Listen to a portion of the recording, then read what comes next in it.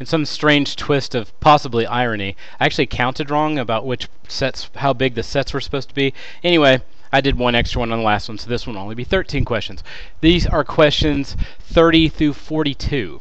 So I'm going to do try to get a different color for each section to remind me how many I've done. I'm going to do number 30 now. So I have negative 6 times the quantity x minus 9 is equal to 5 times the quantity negative 2x minus 6. Draw my line. Negative 6 times 1, negative 6 times negative 9. Remember, negative times negative is positive. Positive times negative, positive times negative. This is negative 30. So I need to get my x's together. I'm going to get rid of minus 10x by adding 10x. Those cancel.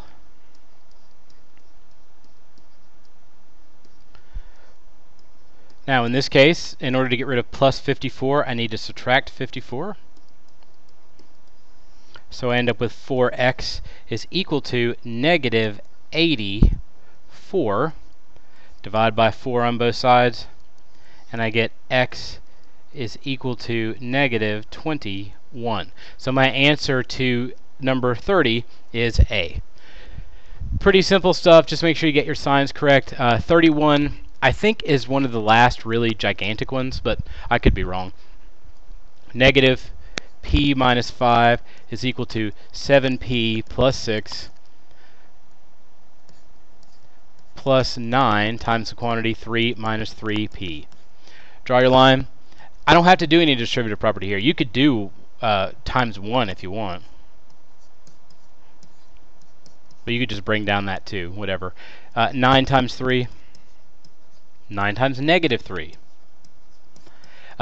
One of the things I've seen pop up a few times is you forget to bring your variable with your number, so make sure you have negative 27p there, not just negative 27. Otherwise, it gets kind of messy very quickly. You lose stuff and you combine things you're not supposed to, and that whole thing. Holding on to stuff is really the hardest part of that kind of solution work. So I'm going to do 7 minus 27 and get negative 20p, and then I'll do 6 plus 27, which should give me plus positive 33. Now I'm going to put all my variables together. I'm going to add 20p to both sides.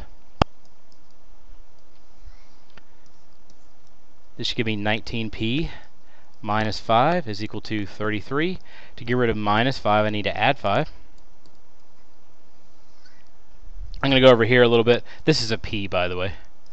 So I end up with 33 plus 5 giving me 38. 19 p is here. Times 19, the opposite is divide. And 38 divided by 19 is 2.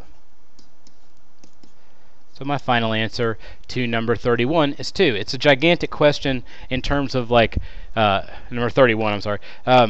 It's a gigantic question in terms of what it looks like. It's really not that difficult, and the answer is pretty small. The next question says, to which subset of the real numbers does the number 2.13 belong? Now, it terminates at 3. So 2.13 is not going on forever. You don't see it as a square root of something that doesn't work properly, and you don't see like a bunch of numbers here, not dot, dot, dot. So we're going to say that it terminates. So it's not irrational. It can't be B because you can't be rational and irrational at the same time. You can't count. Little kids won't count it. No kid who's really young goes 1, 2, 2.3 unless they were just told to do it.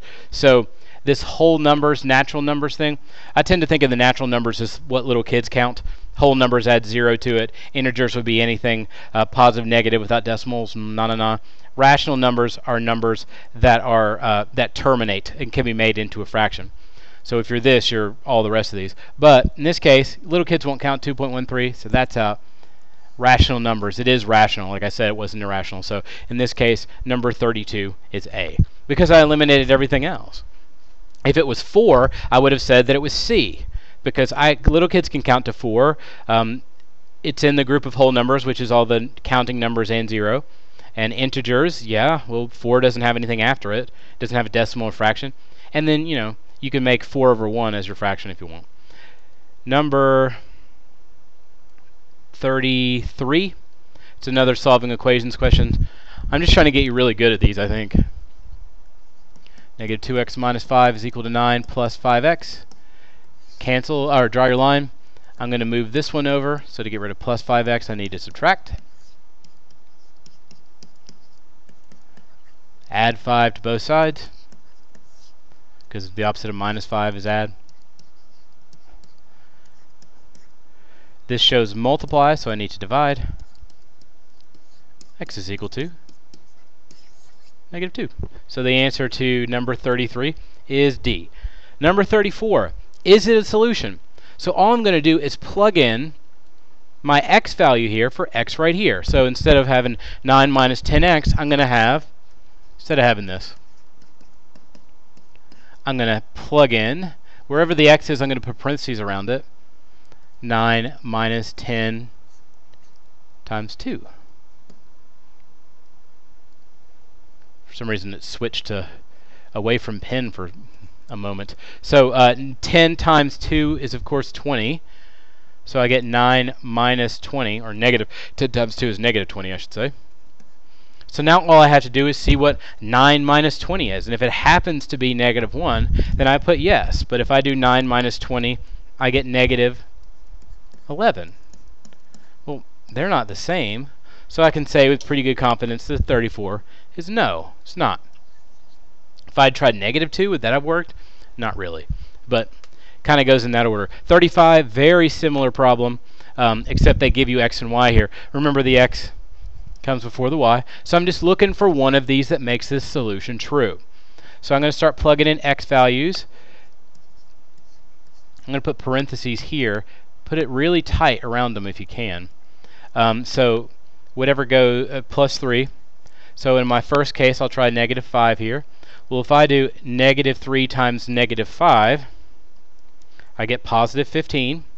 Plus 3 gives me 18. This is my y value. And 18 is equal to 18. That's what it's supposed to be. So my answer to number 35 is A. I'm going to show you one that doesn't work, just so you can see it. So let me clear this out. If I did, let's say I started with B for some reason.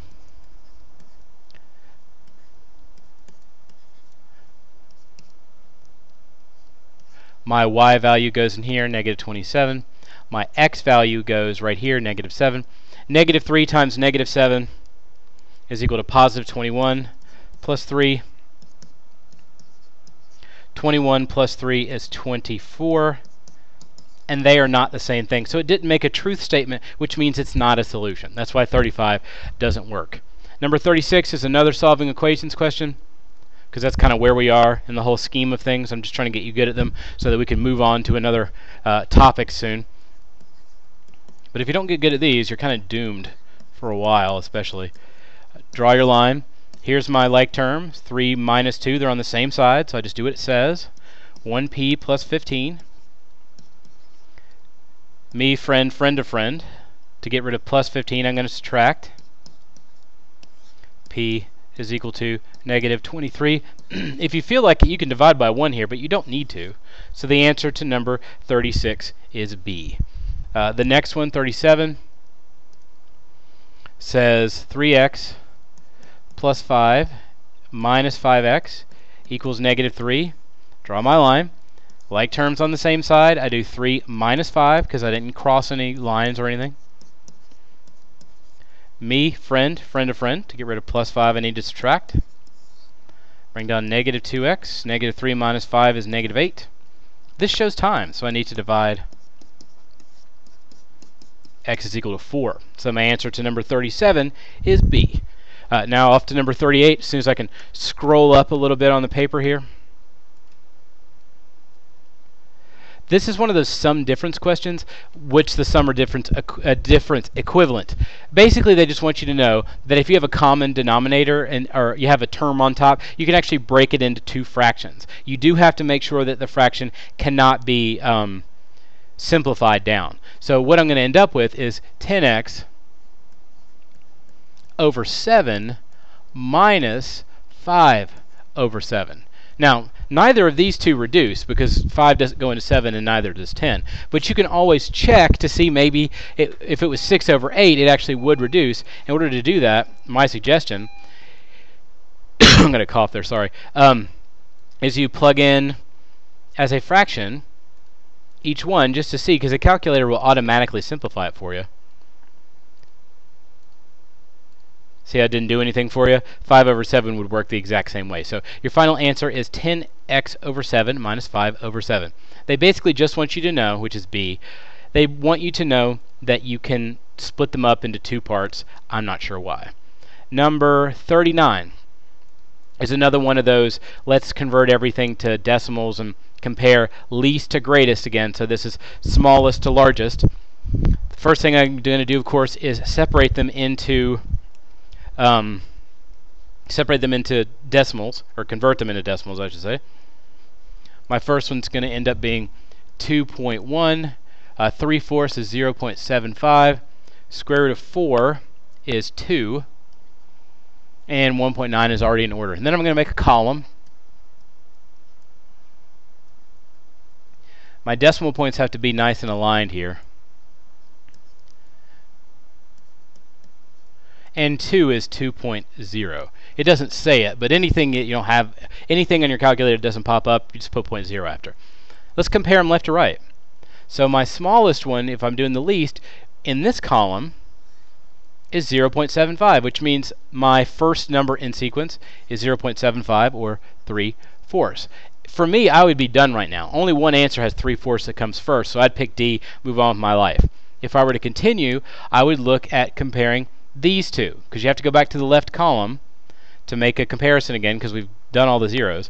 But 1, since they're all positive, by the way, 2 is smaller than 9, so 1.2 would come next. And then since it's the only other one with 1, 1.9 would come. Then I'd compare my 2's out. 2.0 is smaller than 2.1, so square root of 4 would come next. And then finally the square root of 9 over 2. So if you put them in decimal format, it makes it much easier. You'd be done a lot quicker if you just go about it that way. Number 40. Number 40 is another solving equations question. I'm going to write it over here on the right. 4 times the quantity y plus 4 equals 48. Draw your line, put your 1, do your distributive. Me, friend, friend of friend, plus 16 to get rid of, I need to subtract. Divide by 4, because this shows times. Y is equal to 8.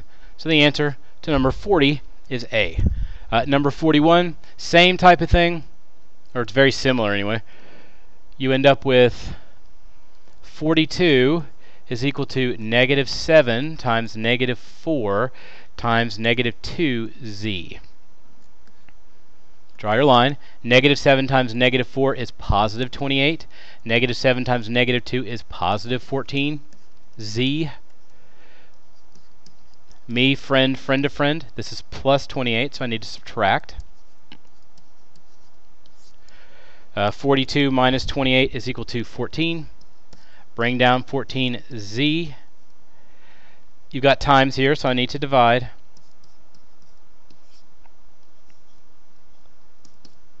Z is equal to 1. So the answer to number 41 is C. One more. I think I can do it on this page. It's going to be a little bit taller than the question, but all the answer choices are there, so I've got what I need. 6 times the quantity y plus 2 plus 5 is equal to 65. Draw your line. Distribute. Bring down plus 5. Bring down 65. Your like terms are actually your integers here, or your constant terms. 12 plus 5 is 17. Me, friend, friend of friend. To get rid of plus 17, I subtract. 65 minus 17 is 48. Y is equal to 8. So your answer to 42 is D. And that's it for this section. Next video, or the last video, will be forthcoming so that you can check it out and hopefully use it to your best and overall advantage.